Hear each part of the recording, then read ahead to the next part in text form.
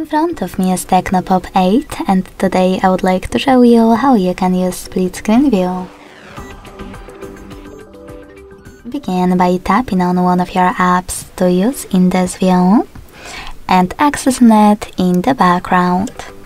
To do that using Tricky's navigation, use this button with 3 lines. Then tap on the icon of an app at the top and click on split screen. I need to select a different one. Split screen over here. Then finally click on the second app. As you can see, now I can use both at the same time.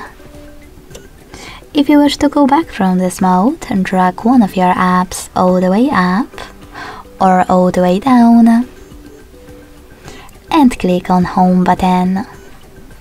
Thanks so much for watching. If you enjoyed this video, don't forget to leave a like, comment and subscribe. Bye!